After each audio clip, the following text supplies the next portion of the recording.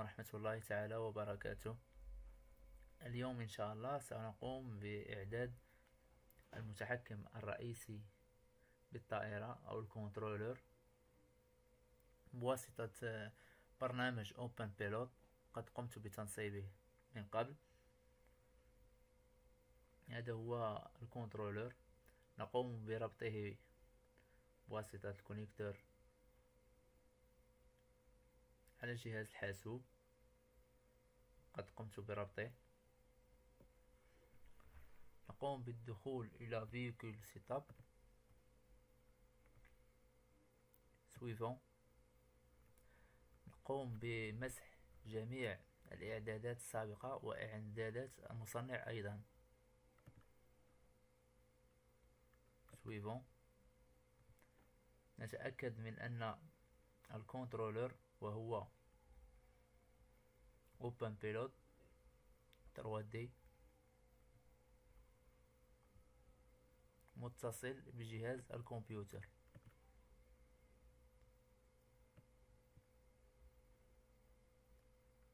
نقوم بإعداد سينيال دونتري أو إشارة التي سوف يتلقاها من عند المتحكم. نختار إشارة PWM. سويفون.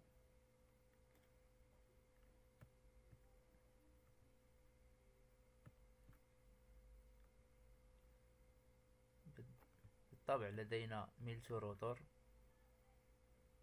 ليست سيارات وليست هليكوبتر وليست إيربلين. الآن نختار أي نوع من الطائرات، هل هي على هذا الشكل.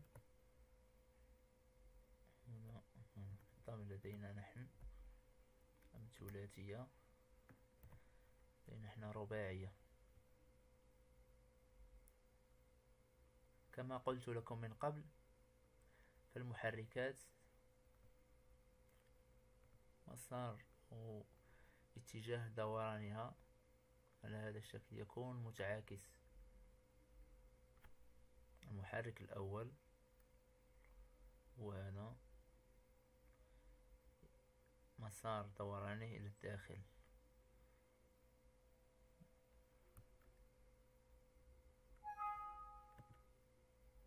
سويفون.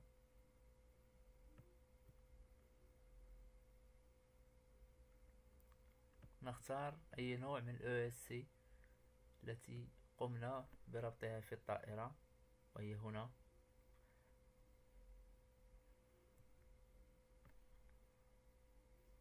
سينيال سورسي أو إشارة التي سوف تعطيها ESC للمحرك 490 هرتز. سويفون.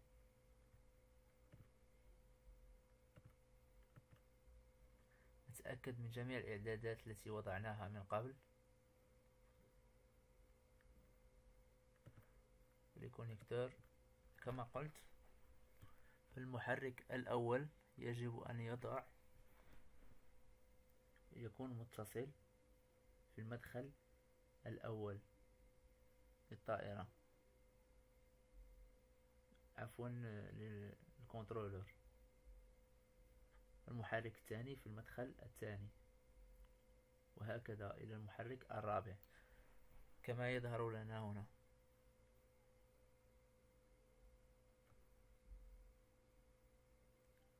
هذا هو الكنترولر.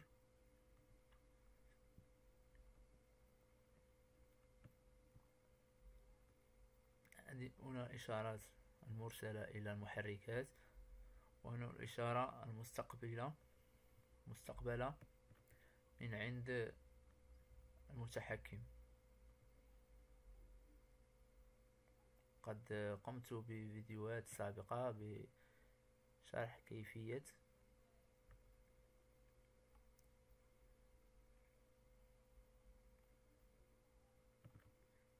نضغط على سويفون. نقوم نقوم بوضع الطائرة في سطح مستوي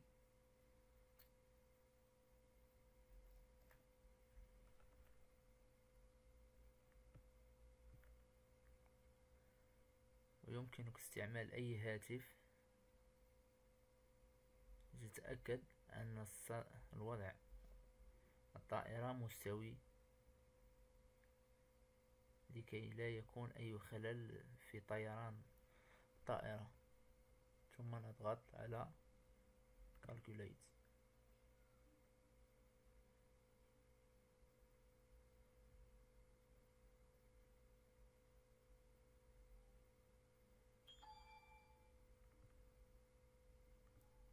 terminé. نضغط على suivant. الآن يجب أن تكون متأكد أن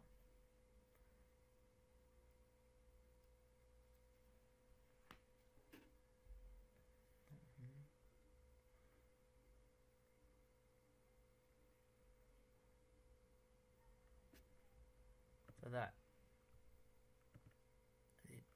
اختيارات. يقول لك هنا يجب نزع كل المراوح من الطائرة، وهذه إجراء لسلامتك.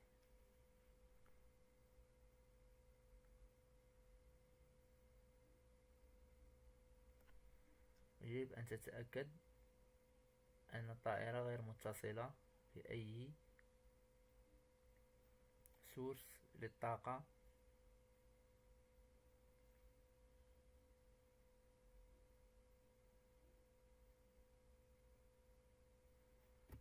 الآن قم باختيار 3 اختيارات السابقة وتضغط على ديماري، ثم تقوم بربط البطارية للطائرة. هنا أقوم بشحن البطارية.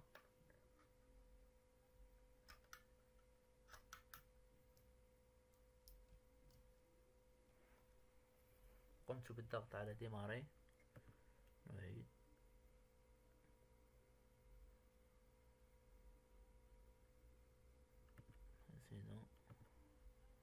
قم باختيار ضغط على ديماري، ثم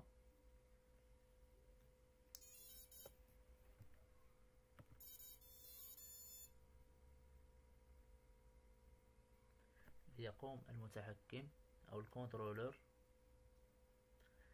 بحساب وقت استجابة كل محرك وحساب الطاقة الضرورية لدوران كل محرك. نضغط على suivant. نقوم بإعداد إشارة المرسلة إلى ال ESC ومن ال ESC إلى المحرك. وأيضا نتأكد أن اتجاه دوران المحركات صحيحة كما قلت في الفيديوهات من قبل. نضغط على ديماري.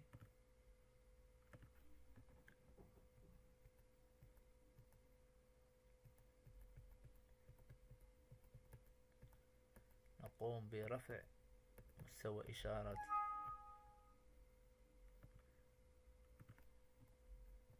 تخرج من المتحكم حتى يبدأ المحرك الأول بالدوران.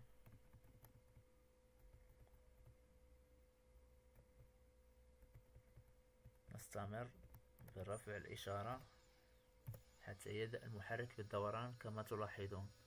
ويجب التأكد أن منحى دوران المحرك صحيح وهو دوران إلى الداخل. عند التأكد نضغط أغطي ونتجه إلى المحرك الثاني الذي يجب أن يكون منحى دورانه إلى الداخل. نفس الشيء نقوم برفع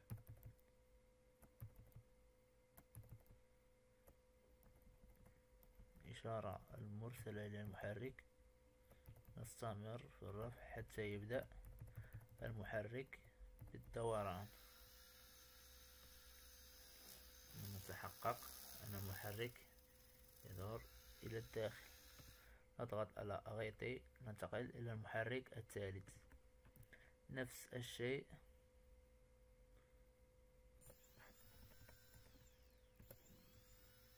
أغيطي. قبل ذلك نتأكد أنه منحى دورانه صحيح.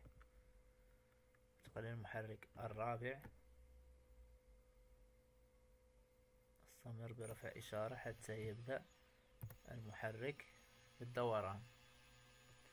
نتأكد أن منحى دورانه إلى الخارج هكذا. نضغط أغيطي ثم نضغط على سويفون. نختار أي نوع من الطائرات لدينا. أنا لدي مثل هذه الطائرة. نضغط على سويفون ثم نقوم بحفظ جميع هذه الإعدادات.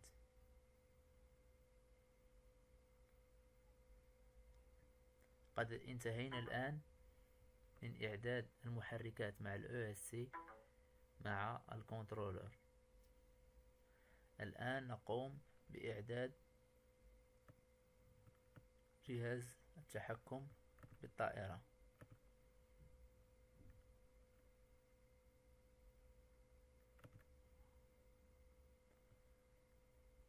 نقوم باختيار أكرو ثم نقوم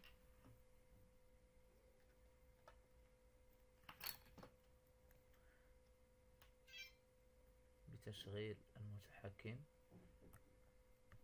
بوضع الجميع في الوسط. نضغط على سويفون. نختار مود 2. مود 2 يعني المتحكم للطائرة يوجد في اليسار. سويفون. نتبع جميع الإشارات التي يعطينا هنا.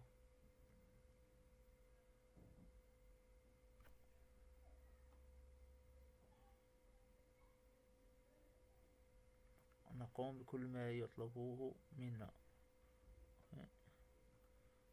للأسفل والأعلى، اليمين واليسار. نقوم بإرجاع إلى الوسط. نضغط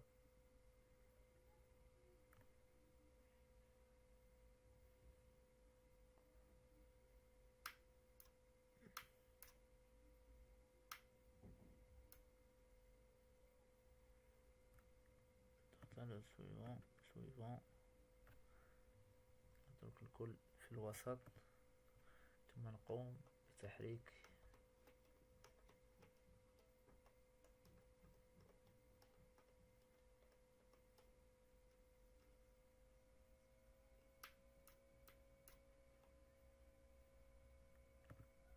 الآن نقوم بالتأكد أن جميع الإشارات التي أرسلها صحيحة. هنا أقوم بالاتجاه إلى الأعلى والأسفل ثم اليمين واليسار. لاحظ أن تتطابق الإشارات، تتطابق مع الإشارة الواردة إلى الطائرة. هنا نقوم اليمين اليسار صحيح، الأسفل ثم الأعلى. إذ كانت لديكم أي غير تطابق في إشارات مثل هنا، أنا أتجه إلى الأعلى. بالنسبة للطائرة فيظهر أنها إلى الأسفل، فنقوم بعكس الإشارة. كما تلاحظ قد أصبحت متطابقة. أضغط الآن على سويفون. أقوم بالتأكد مرة أخرى، وهذه لسلامة الطائرة.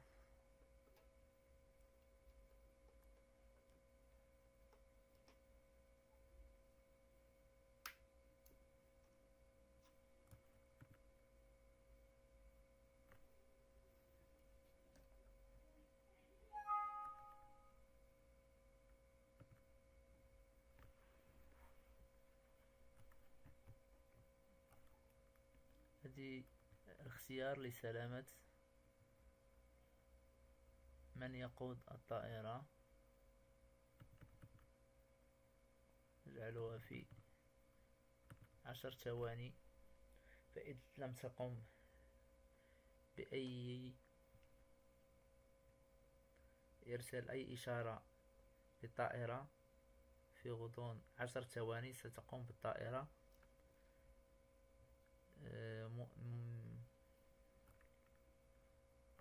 بالتوقف.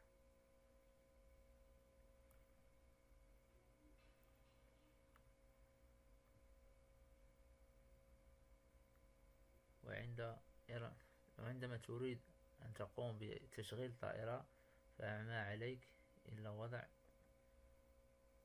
إرسال هذه الإشارة 3 ثواني، ثم تقوم بالتحكم من جديد. الضغط على enregistrer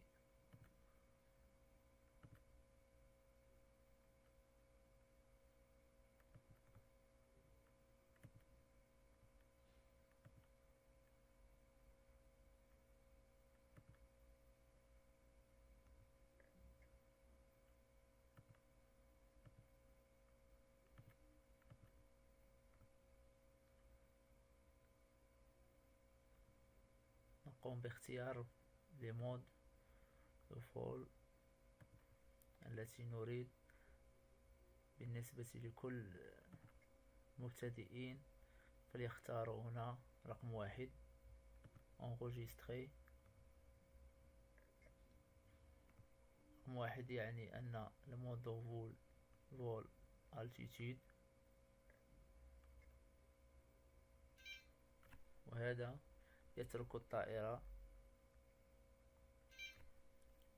اوتوماتيكيا مستقرة.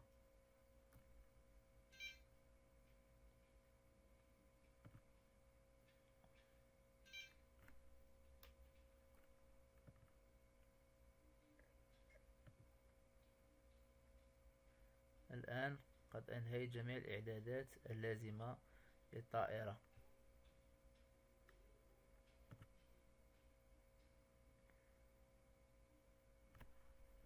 ونقوم بالتجربة.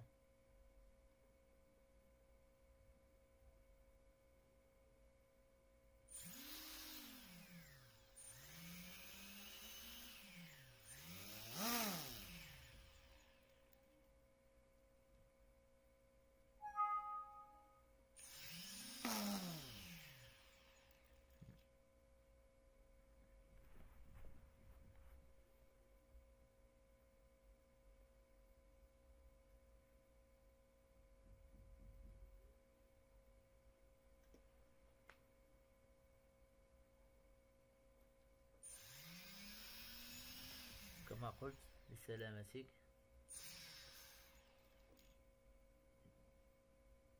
عندما تعطيها هذه الإشارة فكل المحركات تتوقف رغم أنك ترسل لها إشارات.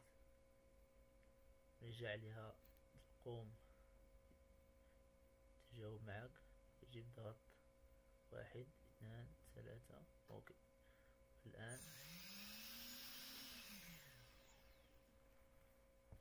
إلى هنا انتهيت من هذا الفيديو.